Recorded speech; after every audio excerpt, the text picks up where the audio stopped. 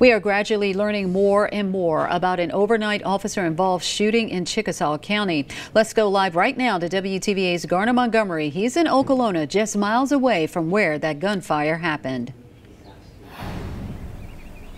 So we started this day off knowing very little information other than a shooting happened last night near Okolona, just down this road, a few miles west of here. And right now we don't have a complete picture of what happened, but at least some of it is starting to come into focus.